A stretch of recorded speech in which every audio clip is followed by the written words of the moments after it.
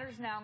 Vermont Foodbank is gearing up for the holiday season. And an event tomorrow gives you the opportunity to help. Local 22's Alaina Pinto is live in Barrie this morning. Hi, Alaina.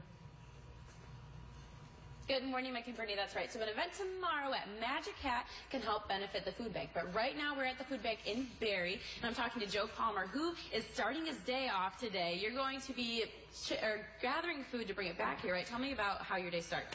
Today I'll be doing what we call food rescue, going along to different grocery stores, bakeries, stuff like that, and picking up fresh food.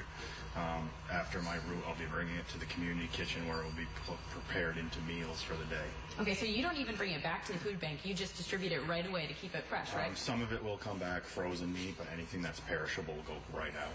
And so with fresh food, do you find that a lot more people need that nowadays? Because I always thought, you always think of food banks, you think of non-perishable items, right? So. Perishable items are definitely a need.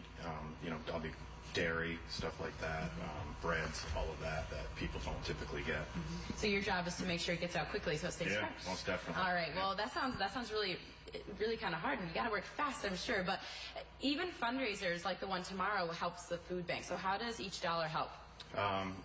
Every dollar that the food bank gets, they make 3 meals out of it.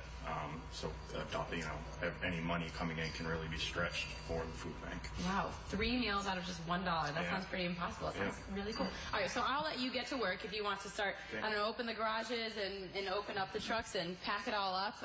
He's off on his way because he has a big, long day ahead of him. But if you want to go to Magic Hat tomorrow in South Burlington, they are releasing their seasonal gear, and they will also be having lots of food and samples. It's going to be a fun day. It's expensive, but anything you buy will benefit the food bank. So that starts at 5:30 tomorrow. Looks like he is getting ready to pack it up and get on his way. Brittany and Mike.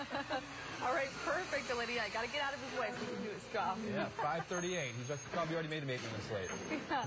That event, like I said, is tomorrow at Magic Hat. I believe they're releasing a raspberry stout. Oh. So go get a growler, and then it, of course,